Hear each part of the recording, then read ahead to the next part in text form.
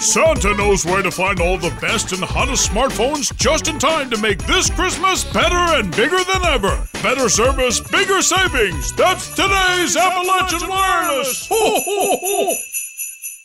This time of year, many children visit with Santa Claus, but young children in Johnson County can also say they have spent some time with Ms. Claus as well. Frosty the Snowman knew the sun was hot that day. He said, "Let's run and have some fun before I melt away." For 5 years, Ms. Claus, who is actually the wife of Sheriff Dwayne Price, has visited every elementary school in Johnson County during the month of December, which is a treat for both students and faculty. We didn't have a Santa going to every school, and so I became Ms. Claus, and I could go and read and visit with the kids and give them Santa magic. She gives these kids hope.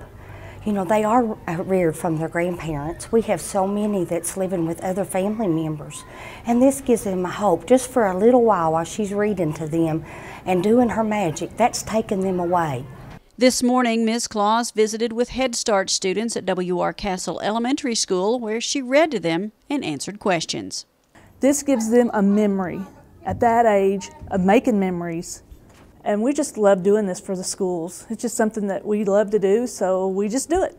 Each December, Ms. Claus makes a stop at all the elementary schools in the county, but has been known to show up at other places as well. Honestly, anyone that calls and says they'd like for me to come and read, we go.